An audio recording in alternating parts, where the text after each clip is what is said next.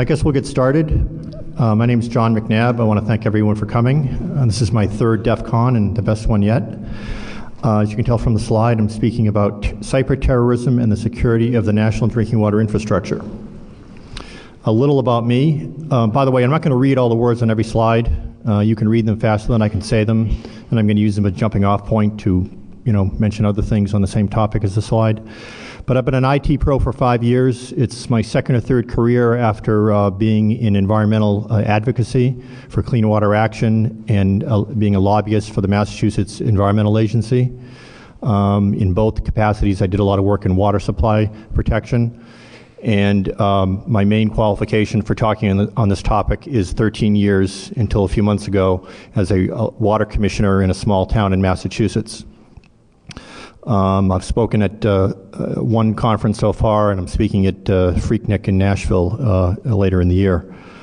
So I'm trying to the purpose of the talk is trying to make a realistic assessment of the potential of a terrorist attack, cyber or kinetic, against the U.S. public water system.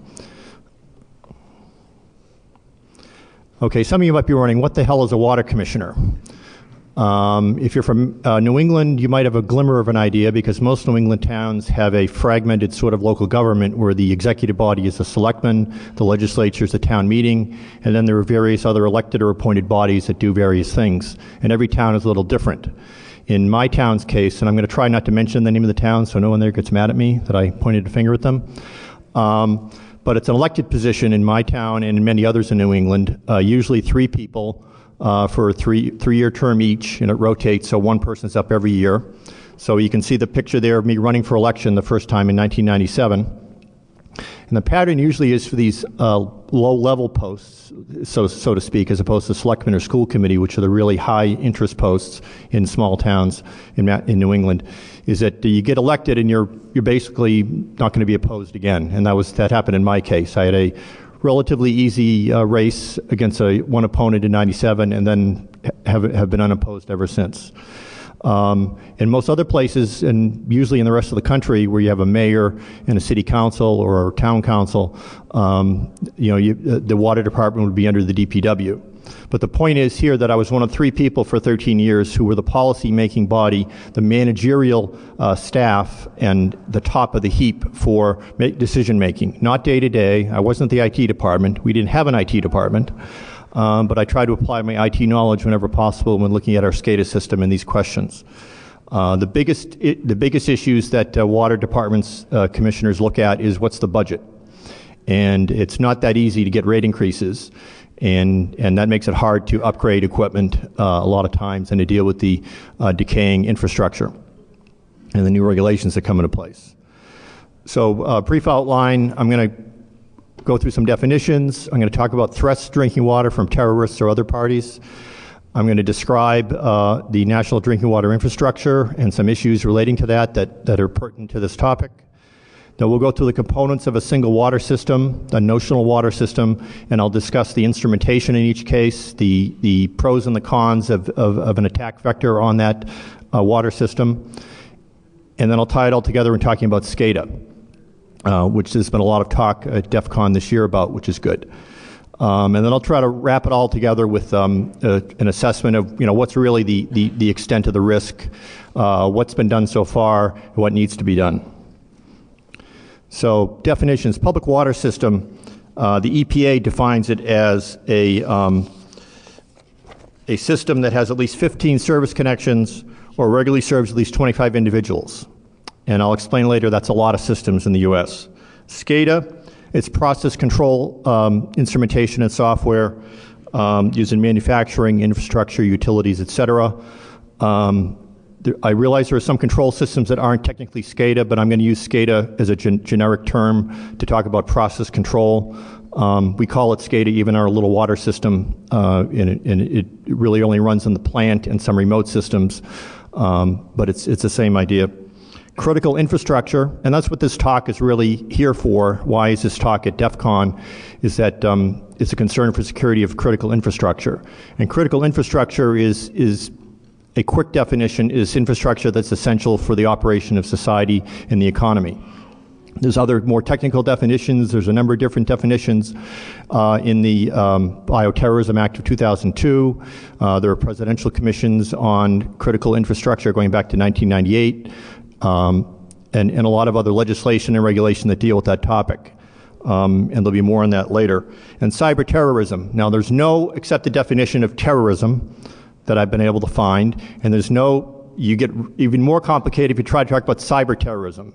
And I've heard other speakers say they use the word cyber only because it's convenient, and I agree with that, because it's got a lot of misconceptions. So without going through the dozen or so definitions that I found in my research, I'm going to define it as an attack through the cyberspace or the internet or computer that has an effect in the real world, that has a real, that breaks something, whether it's a person or a water supply or shuts something down or starts something up. It's not hacktivism, it's not defacing a web page, what some people call cyberterrorism.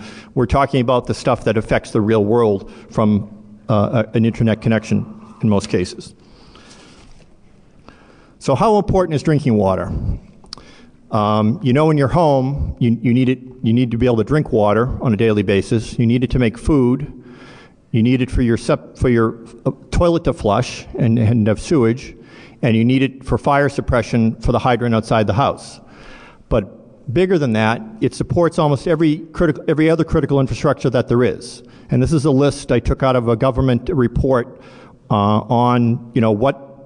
looking at the interdependencies of infrastructures and which ones are dependent on drinking water. Agriculture, food, public health, I won't read the whole list. That looks like everything to me, but if there's anything missing, it's probably not that important. And on the right-hand side, I try to look for the flow charts that look at the cascading failures from one thing failing. And I couldn't find any that started with drinking water, but they all seem to start with power, of course. So here are two with power, and one talks about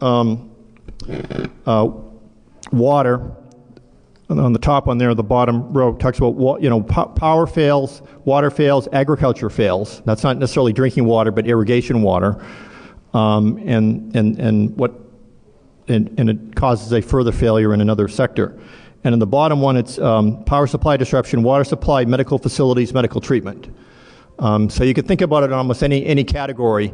The water supply fails, something else fails, society becomes less effective, there are less services available in other sectors of society. So the bottom line is water supply. We're not talking about water supply for its own sake necessarily, but it's a basic requirement for operation of everything. Drinking water has been the target of attacks for thousands of years. And my favorite one is Vlad the Impaler, Dracula. But the real Vlad the Impaler did poison his own wells when he was attacked by the Turks. He did a lot of other nasty things too. But there's a long history in warfare, but also in terrorism and of water supplies being poisoned. Some more recent, but some go back centuries. So that the point is that water supplies are a natural target in war and terrorism.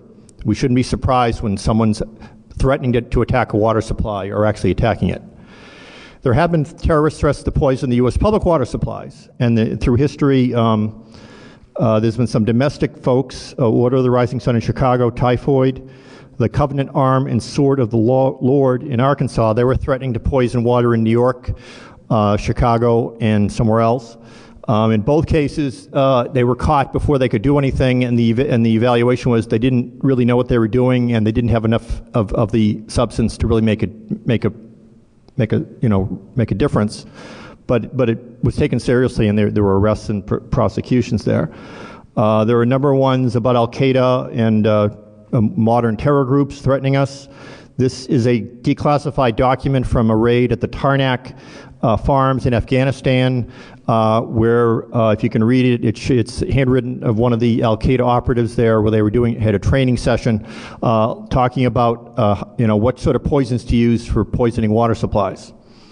So there's realistic evidence supporting the fact that Al-Qaeda, they've threatened to poison the U.S. water supply, and there's a piece of paper showing some planning.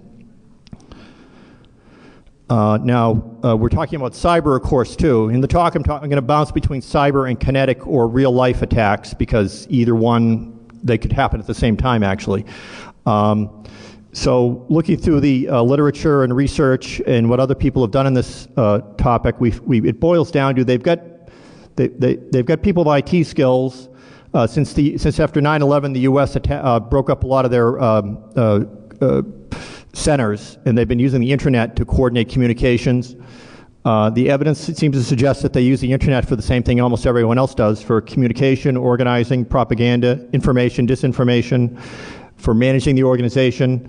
There's evidence that they use it to conduct cybercrime to raise money, but not for cyberterrorism as I defined it. I corresponded with Dorothy Denning, a well-known authority on this subject, who's testified before Congress, and she testified in 2002-ish that while they do have cyber capabilities for doing these type of things, that they don't seem to be actually using it for terrorism to create to attacks in the kinetic world. And she emailed me a few months ago saying she still has that same conclusion. And I can't find any evidence that they've done that. But again, we don't know everything they're doing. This is the Cybernet Cafe in Britain, where a number of Al-Qaeda fellow travelers were arrested in Britain a while ago that they used for communications. There have been some cyber attacks on water systems. Now, this is a short list because there isn't a long list. None of these could be called a cyber terrorism, but it's interesting if you go through the details. The Salt River Project was attacked via modem. Let me find my notes, excuse me. The Marucci water system is the most popular one, where a consultant who was not hired for a job got very upset, and he used his laptop to communicate wirelessly with the pump centers at the wastewater treatment facilities, and he caused at least 46 releases of untreated sewage into the environment. So we have a modem, we have wireless. This was Harrisburg. You get a lot of news coverage. An employee came into the plant with a laptop that had got infected with spyware that then infected the computers at the water plant. So it wasn't anyone actually attacking the water plant, but again, it was an intrusion. The Tehima-Kaluza Canal Authority was an employee who installed some improper software and was alleged to have caused damage. So that's an employee insider job. Now, RISI, the Repository of Industrial Security Incidents, which is the authority, I guess, worldwide for keeping track of these things, says that cyber incidents in water systems, and they mean water and wastewater and agriculture, it's a broad term, have increased 30%. But we'll look at the numbers later. Those still aren't big numbers. Okay, now the good news is if some bad guy wants to attack the U.S. water infrastructure, it's almost impossible to attack the whole thing because there's 155,000 public water systems. They're varied. My water plant is unique. Every water plant is unique. They're not cookie cutters for the most part. They're individually designed and built depending upon the exact characteristics of the water that they use, that they treat, their demand, the history of the plant, where it started. A lot of plants were built 30, 40 years ago and are sort of organically growing from that. So even if they were all connected, you'd have a devil of a time trying to have the same, cyber attack affect each one.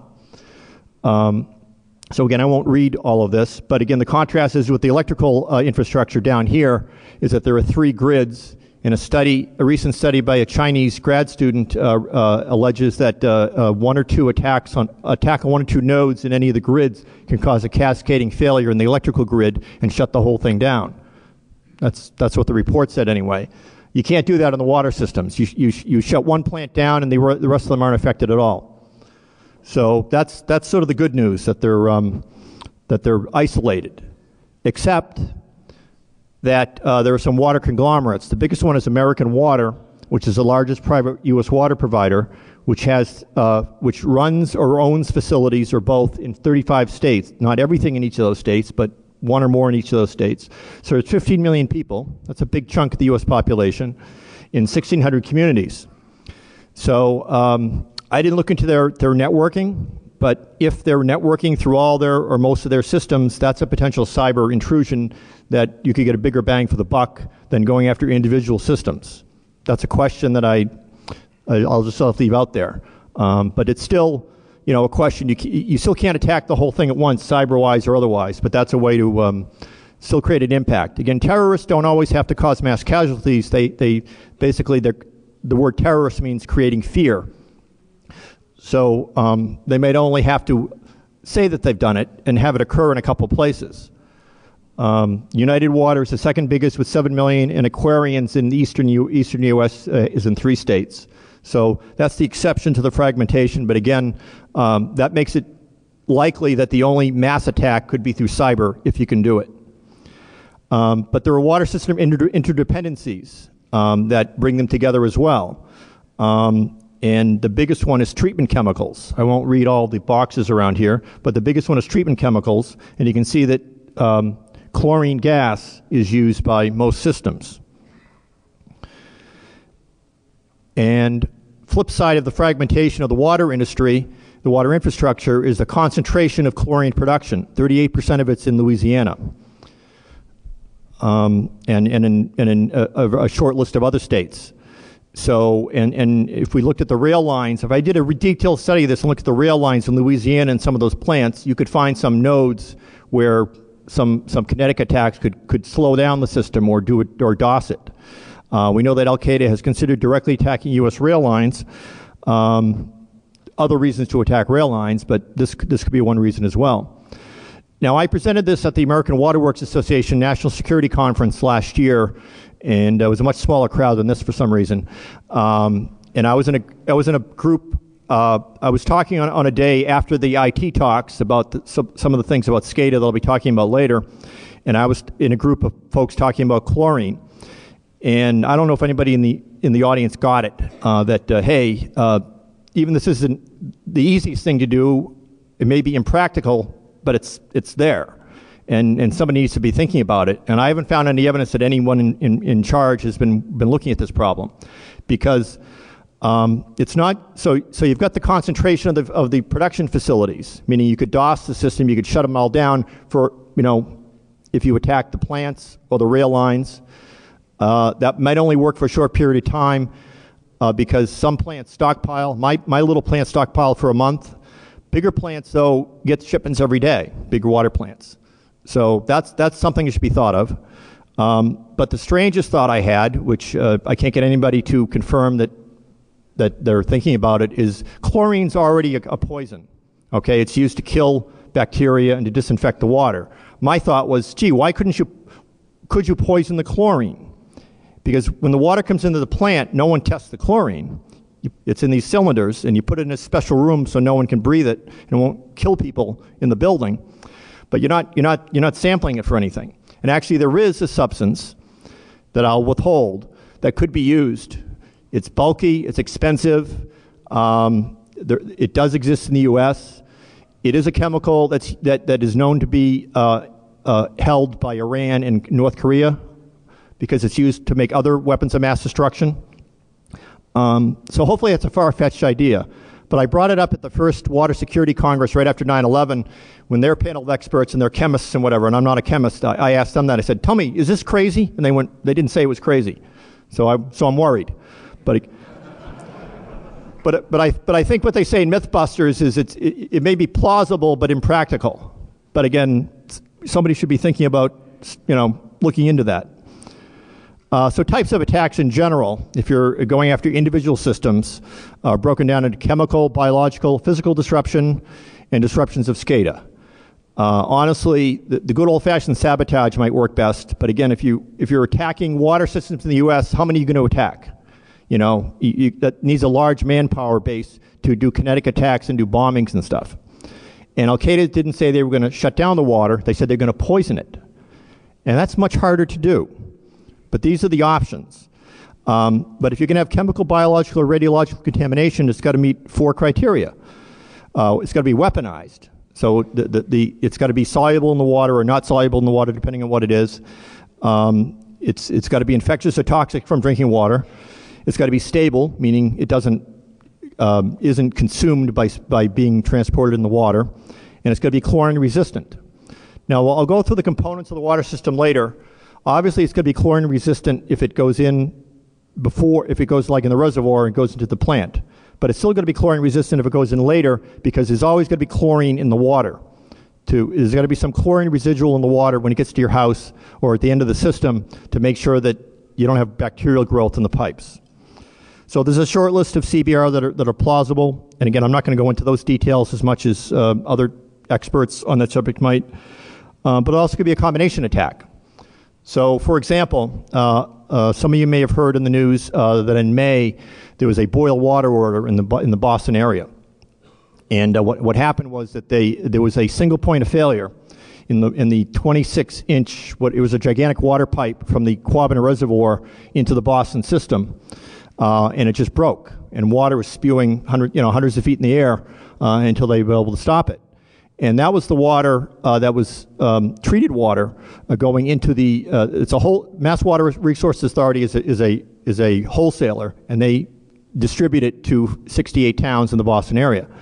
So they couldn't get treated water to people, but they still had to get water out to the system to keep for fire suppression and also to run sewer systems. So they still ran the water, and then they did public campaigns that tell people, boil the water, don't drink the water, do this, here's where we'll get bottled water, and so on. So what if an adversary did the same thing and blew up a pipe and then disrupted the communications? Then people wouldn't know, or not as many people would know, that they had to boil the water. So again, there's a lot of scenarios like that where you don't necessarily have to poison the water to cause a problem. If it's not chlorinated and it's not treated, it's going to cause problems. Okay, so here are the public water system components. And I used, there's a lot of different diagrams I could get, and this one attempts to show some of the instrumentation and the SCADA components. In security, we've got CIA, confidentiality, integrity, availability. They've got PSA. You have to have sufficient pressure of the water, it's got to be safe to drink, and it's got to be available. Now the pressure, I won't talk about much more, but the pressure comes from the pumps at the treatment plant that push the water out at a certain pressure. And it's got to be the same as at the top of the water column in the water tanks. So pressure can come from either way. And of course you lose pressure if you have a break in a pipe, which happens, it's a routine thing. Safe to drink, of course, is the quality of the water in the reservoir or the well, and then after it is treated, but also how it is affected by the pipes. The condition of the pipes isn't something you usually think of for safe to drink, but it is. And it's not a big topic for this talk, but it's a gigantic topic for making sure that the water coming out of the tap is safe to drink and actually good to drink, and you want to drink it, and it's not cloudy and it's clear. And available on demand, of course, is the key thing. It doesn't do any good to do the rest if you can't get it to the people's taps. So, source of water supply. After 9/11, people were scrambling at water plants anyway, water systems, before we got any direction. And I remember the MWRA, the Mass Water Resources Authority, Water Resources Authority, the biggest one in Massachusetts, spent millions of dollars with the armed guards and building fences and so on around the Quabbin Reservoir and around reservoirs. And we had the similar thoughts in my town, and that's my reservoir there. Actually, that's the pond. There's another reservoir that we share with the state. And we were concerned with, immediate, what do we do now? And so I tried to block vehicular access as much as we could to the reservoir, but you can't in many cases because they're big. Then as we got more details and things filtered down from the EPA and the State Environmental Agency, it became clear that it's not impossible to poison a large water supply, but it's, again, very impractical. And the example I got in my research is the Dillon Reservoir. Someone did a calculation what it would take to contaminate it, and it's a lot of contaminant. So someone would have to dump, you'd have to have tanker trucks backing into the place. Again, not impossible, but again, if you're an adversary, is that you're going to want to do that in 10 or 100 places? Unlikely, but so it's good to be vigilant about it. But again, we're not really worried that this will be the first place someone would attack. Now, on the other hand, I've done a lot of work in protecting water supplies for Clean Water Action in the state and in my town, and there's a lot of examples of well fields getting out of commission because they're contaminated, from leaking underground storage tanks, petroleum, et cetera. Also nitrates if septic systems are too close together. Superfund sites. There's a water supply. I worked with a citizens group in Wilmington, Mass. To deal with a Superfund site that knocked out half the town's water supply that were wells. So it's not unusual at all for a well field to be knocked out of commission. That's usually if it's what's called a confined aquifer. So it's an underground pond, basically, with clay on the boundaries, say, or rock, or something relatively impermeable. So something spills in it, it stays in it, and the concentrations go up, and you can't drink it anymore. That's not that uncommon. So well fields are most vulnerable. Again, but it's the same problem with dilution. So, you've got a Superfund site in Wilmington, for example, for decades was dumping God knows what, TCE, PCE, all sorts of, industrial chemicals into the ground. And over decades, it killed the water supply. So again, that's difficult for an adversary to do on purpose. Now, instrumentation, there's a wide variety of instrumentation, well, maybe not that wide, but depending upon the source. In a surface water supply, a pond, lake, or reservoir, you often have stream flow controls where you try to keep track of the stream flow going in and out of the pond to control the water balance. You might, in some cases, you have a real-time control monitoring of water quality, although that's fairly rare. And in many cases, those would feed into the SCADA system. So you'd have a route potentially for data or an attack from these instrumentation systems into the SCADA system. But the biggest sort of impact would be, say, a dam, obviously. If you had a dam that was radio controlled or SCADA controlled or some other remote control for it, you can think that if you could open the floodgates in a dam or close it so it would spill over, or combine that with a kinetic attack, that's an area for causing serious damage. Okay, the water treatment plant, that's where the heart of the SCADA system is, and I won't go through the entire treatment process, but it's, you have to intake the water, you coagulate it to take out the bigger pieces of solid matter. Flocculation further takes out the solid matter.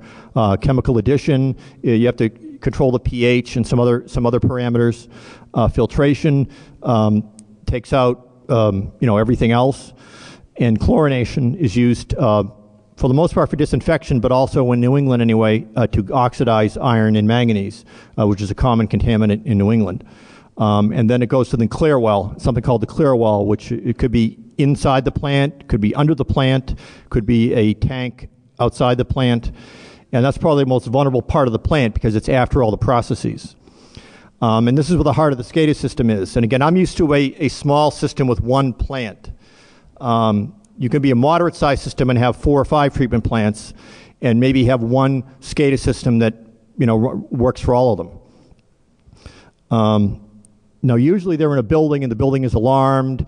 It's got fences, et cetera. But here's a picture of a plant in Florida that I took a few years ago. That's those are the tanks. That's the processing facility. It's not really that well protected.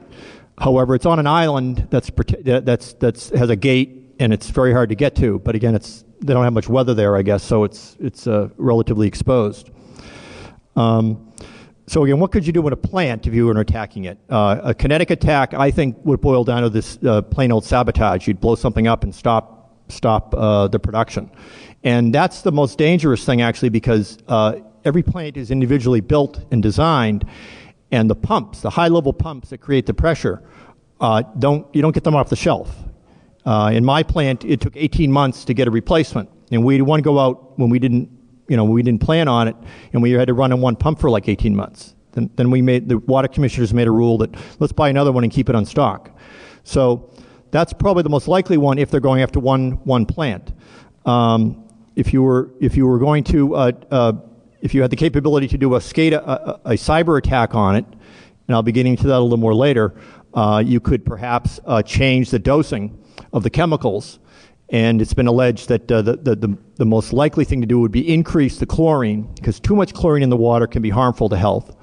You could also reduce the chlorine and then shut off the sensors that monitor it going out, and that would cause bacterial growth in the water, which doesn't sound that dangerous, but that would cause diarrhea and other gastrointestinal problems, which can be fatal. So that's poisoning of a type. Finished water storage, again, water tanks. This is an old tank that we had in my town before we repainted it. The high school, it was behind the high school, and the high school kids wrote a derogatory term about the principal up there in 1965. So that's the racing stripe, as we called it for decades. Now, a lot of water systems have single points of failure, is what a lot of the studies say. And from 1965, when this was built, to 2000, that was the only water tank in the town. And it was such a single point, such a problem that we couldn't clean it, because when you take down the water tank, you have no place to store water, and it affects the pressure and everything in the town. So it wasn't until we built the second tank that we were able to actually clean out the tank, which is an indication of the noise that we have in water supply. Terrorists would have to do quite a bit to get over the noise where, pipes break, water gets dirty, water tanks, get contaminated with bacteria. There's a lot going on that we don't need terrorists to have problems with water tanks, for example. Woburn, Mass., which has a history of, again, wells being contaminated. If you in the movie Civil Action, you all probably heard about. 2 years ago, they'd have boil water order because one of their tanks got polluted with bird shit because they had allowed the top of the tank to be corroded, and the birds would perch on it and defecate into the water. And they didn't find that out until it was too late, and they had a boil water order. Then they had to take that tank out. They had more than one tank, fortunately, and then drain it, clean it, fix the top, put it back in service. So there's a lot going on in water systems without terrorists, getting in the way. Yes? So were those birds considered terrorists? No. They were never identified either. And so the level of the water in the tank is very important, and here's a readout from our SCADA screen for the water tank level, for example. Now the water distribution system. Now to boil the talk all down, this is the most vulnerable part of the system. In all the studies and research since 9/11 and before, when people looking at this question, the bottom line is the most vulnerable part are the pipes and the fire hydrants. Because it's after treatment. In most cases, there's no monitoring of the pipes or the water in the pipes. There are federal regulations for monitoring certain areas of the pipes for bacteria, chlorine residual, and then 4 times a year for triomethanes and hyaluronic acids, which are formed by the interaction of chlorine and solid matter in the water. But the most likely attack that would cause human casualties from all the studies that I've seen and from the experts is putting water in through a hydrant. And it's usually a targeted attack, because there were studies showing that if you did it within a half mile of, say, a targeted building, that you'd get a high concentration in 9 minutes. I don't know all the details of that, but it's a possibility.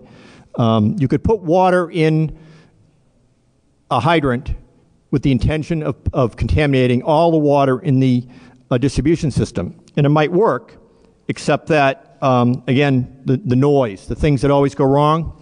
It's been a constant problem in my system where valves. In intersections, you have valves, and you should have valves in all the hydrants. And in most cases, the valves are decades old. They haven't been exercised. No one knows if they work. And in most cases, they might be broken closed. So it's very hard, even for the water operators, to know what are the hydraulics of the system. So an attacker from outside is not really going to know that. So if you're reliably trying to poison a community by putting water even in the distribution system, it's a good chance it'll work, But again, you've got dilution to worry about, and you don't really know where the water's going to go. So the most likely scenario is that there could be a targeted attack by either pumping water from one building into the system, and at least with some assurance that it's going in a certain direction to another building that's your target, or in a hydrant. Now, there's 1.8 million miles of water pipes in the U.S. That's an estimate. No one really knows for sure. There are between 6 and 12 million fire hydrants. No one seems to know. I checked with the National Association of Fire Hydrants, or whatever it was called, and Fire Protection Association, et cetera, emails and checking their websites. And I dug down with one analyst, and he said, well, no one knows. No one's counting it. The point is, there's a lot of fire hydrants. And even in one community, the rule is you're supposed to have one every 1,000 feet, which could be, that isn't usually always followed. But in a city, there's going to be hundreds. In a small town, there's going to be dozens.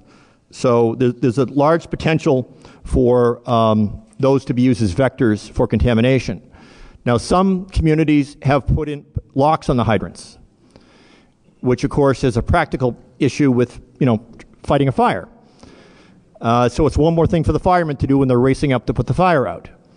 So I personally would balance that against the very remote chance of the fire hydrant being used as a vector and not do that. The other option is that there are backflow preventers. I'm not sure the term, a check valve that you can put in it that prevents you from putting anything into the hydrant. But again, that's a major cost, and the national cost for even 6 million hydrants could be quite high. So there is a countermeasure, but the best countermeasure is one that's been recommended by a number of studies, which is unlikely to be done nationwide because of the cost, and until something really bad happens, is having constant water monitoring. There's technology now for 24/7 monitoring of the quality of the water in the system. Of course, you only test for what you're looking for. So you'd have to have a short list of things that you'd be expecting would be the likely contaminant, and they could get you with something that isn't. But you could look at classes of chemicals. You could look at markers. So it's better than what we have now, where we really have no idea. Now, I was talking about the noise in the system, and honestly, if you're running a water department, terrorism is not the first thing you're worrying about. And the only time you do anything is when someone tells you to do it. Again, you get water main breaks. Not all the time, but fairly often.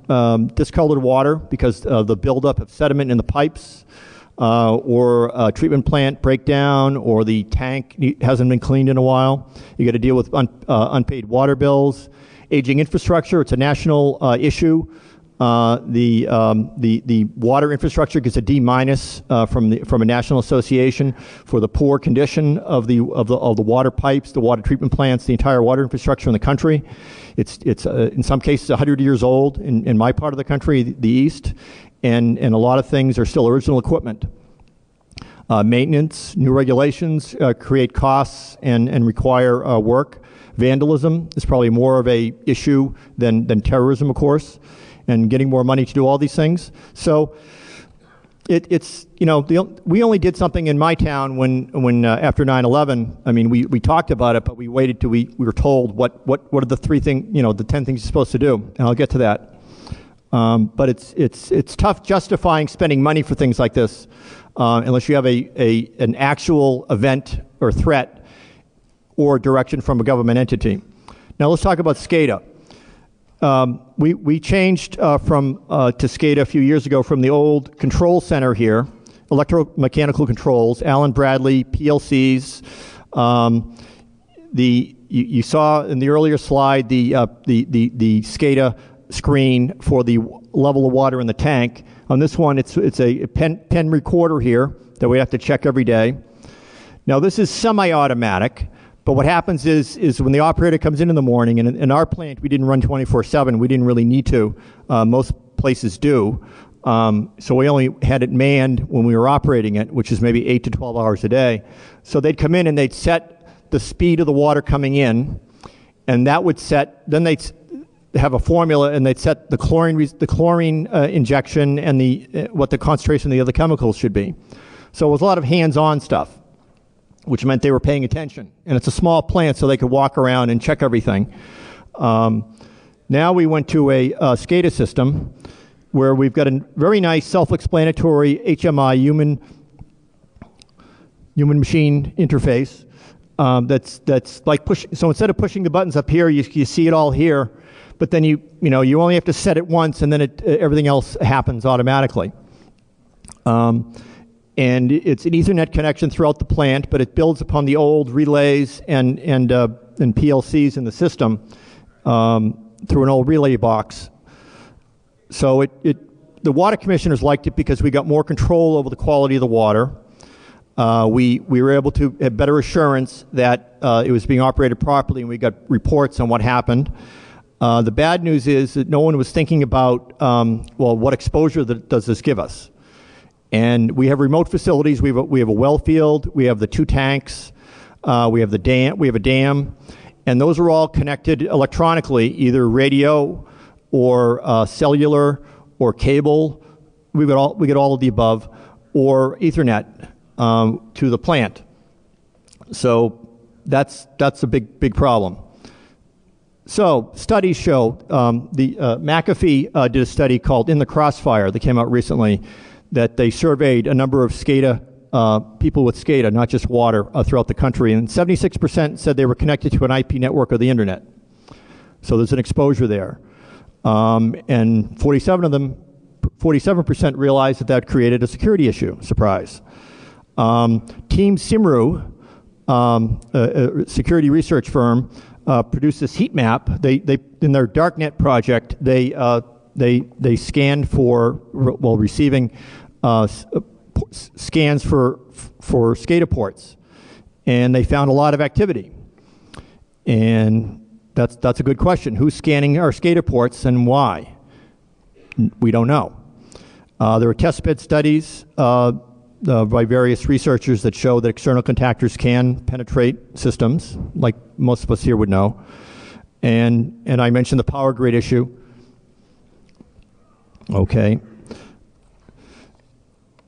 So RISC, which I mentioned earlier, the repository of industrial security incidents, is showing a general trend of increase in incidents, which again are not all intentional, but it's instructive that they're increasing.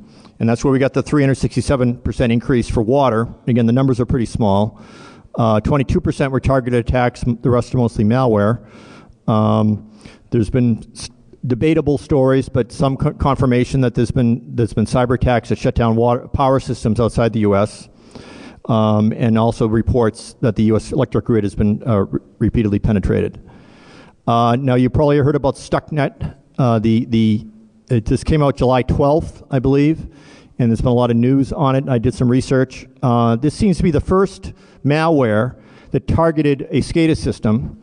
Since most SCADA systems are on Windows, XP for the most part is advertised by this vendor as being a robust platform for running the SCADA system, and that's what we use in my plant. But it was particularly targeted for Siemens, Symantec, WinCC, and PCS7 SCADA software, which is used in a wide variety of of applications, but also water. The American Water Works Association put out a bulletin a few days ago alerting their members to this and telling them whatever they knew at the time about what to do. Microsoft has a patch which doesn't seem to be doing too much, but there's Siemens has SysClean, and I believe Trend Micro has one as well. In the first guesses were that it was industrial espionage, but then some analysts are saying it could also be used to control the systems, give the malware attacker the same administrative rights as the user of the system. So looks like the toothpaste is out of the tube. I mean, there could be copycats for the other SCADA manufacturers. There could be this could be the beginning of a bad trend of SCADA-specific software. Now, there are studies on the potential impacts of a cyber attack in a public water system, SCADA. I won't read through the whole list, but it's not out of the question if you can get into the SCADA system through the Windows platform or Linux or anything else that you can interfere with the operations and cause changes. It's not that easy. As you'll notice in all my examples earlier, I couldn't come up with an actual terrorist or other attack that actually did that, but the Siemens Stuxnet malware shows that the bad guys are going that direction. So trying to wrap up here, what's the extent of the cyberkinetic risk to public water systems? On the one hand, it's too big and exposed to protect, but on the other hand, the fragmentation makes it hard to attack. There are some single points of failure I mentioned. I mentioned the crumbling infrastructure. There's estimated to be a $350 billion national shortfall in funds needed for that. So before you even get to attacks by terrorists or other folks, the infrastructure is already in bad shape. There's frequent unintentional contamination, water main breaks, other things. So again, a terrorist is going to have to do quite a bit to get through the noise of the problems that occur anyway. What's being done to protect public drinking water systems, and I listed the government things that have been happening so far. There's some research, SCADA hunting net, test beds, SANS has been working on methods to use to harden and strengthen the security. The Bioterrorism Act of 2002 is the one that has had the largest impact from where I was sitting. That required us to do vulnerability assessments and send that to the EPA, and then to do a emergency response plan. And those had to be done by 2004, 2005. And that's it. So on my water system, we got the vulnerability report. We hired a consultant who was in the business of doing that, gave us a lot of very good recommendations, and we followed some of them. And because no one tells us to do, here's the 10 things you have to do. So I'm not aware of any study that says, here's the status of every water system in the United States on doing minimum required or recommended security for kinetic or cyber. And that's part of the big problem. It's local control of water systems, and it's a wide variety of security. What still needs to be done? Estimate of $1 to $1.6 billion to implement the security recommendations of the government, but also other bodies. The bottom line is, since the most vulnerable part of the system is the distribution system, is real-time monitoring of water in the distribution system. Don't hold your breath. I don't have a cost estimate for that, but it's probably not going to happen until it's too late, or there's a major attack somewhere. But that's your really only security from all the other possible attack vectors, is checking the quality of the water as it gets to the customers. In my opinion, is there should be some EPA required standards, and all the post 9/11 changes in governance of DHS and so on. The EPA is still left in charge of everything to do with water supplies. So they've got they give strict regulations for water quality, training of operators, blah, blah, blah, for running the plant. I think my personal recommendation is they should, take, say, the 21 steps to improve cybersecurity of SCADA networks, apply to water systems, and require it to be universally adopted. They have the authority to do it. And as we've seen, there's a possibility of exposure if they don't. And so, conclusion, this mostly wraps up everything I've been saying so far. Water systems are attractive targets. They're historically been targets for, in warfare and by terrorists. There have been cyber attacks on water systems. There's been cyber incidents and attacks on SCADA systems in general. So we have to assume there's a vulnerability there. I wrote this before the Stuxnet malware came out. So the toothpaste may be out of the tube. There may be other ones going on we haven't heard about yet. It's possible for a kinetic or cyber attack to degrade water quality or shut down the system or poison the water. So this needs to be taken more seriously by the government. And it's got to be the government that comes down on the private and public water systems and makes universal requirements. Until that happens, a cyber terrorist or regular terrorist means can wreak havoc on the water systems. Thank you.